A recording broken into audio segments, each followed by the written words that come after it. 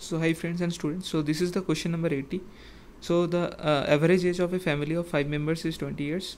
So if the age of the youngest member is 10 years as of now, okay, so what was the average age of the family just a day before the birth of the youngest member, right? So the average age of the 5 members in the family is 20 years. So total age of that family is 20 multiplied by 5, which is 100, right? Okay, so since the youngest member is currently 10 years old, so one day before the birth of the youngest member means 10 years ago. Okay, so in that time total age was how much? So 10 years ago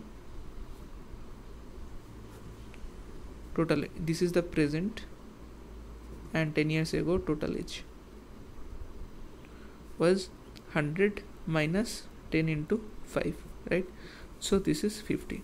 So this age is the total age of the 4 members. Okay, as at that time youngest member was not there. Okay, so in that time average age how much? 50 divided by 4, right? So which is 12.5 years. So B is the right answer.